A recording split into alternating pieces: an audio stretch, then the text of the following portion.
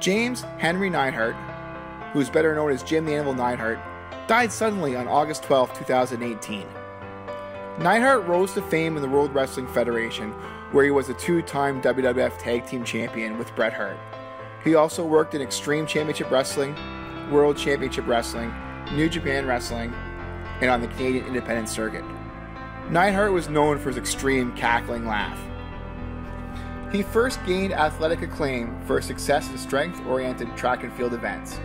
After graduating from high school, Neidhart pursued a career in the NFL, where he played for the Oakland Raiders and Dallas Cowboys in practices and preseason games.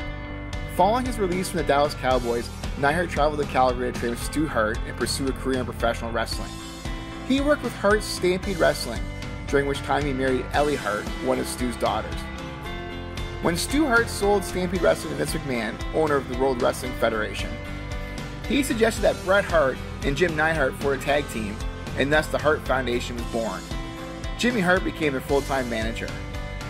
The Hart Foundation won their first WWF World Tag Team Championship on February 7, 1987, on an episode of Superstars. They defeated the British Bulldogs, Davey Boy Smith and the Dynamite Kid, with the help of referee Danny Davis, who was continually distracted by checking on Dynamite, who was laid out earlier in the match by Jimmy Hart when he hit him with a megaphone. This allowed the Hart Foundation to double-team Smith and become tag team champions.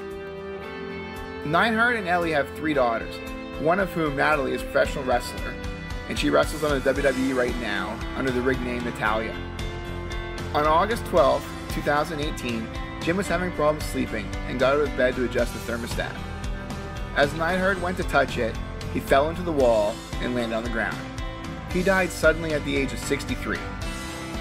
Jim was a legend in the business, and his cackling laugh will be missed by all fans, young and old. Thank you, Jim, for all the memories you provided me.